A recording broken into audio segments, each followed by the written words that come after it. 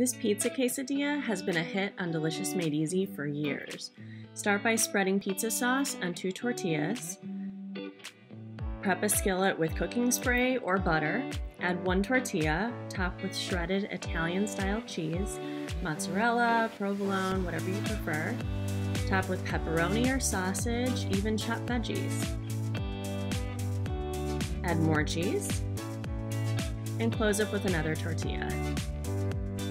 Press together, give it a flip, and here's the best part. We're going to top it with more cheese and pepperoni that'll crisp right up.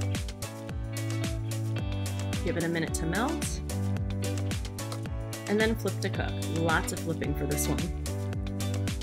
And serve with a side of pizza sauce. Yum!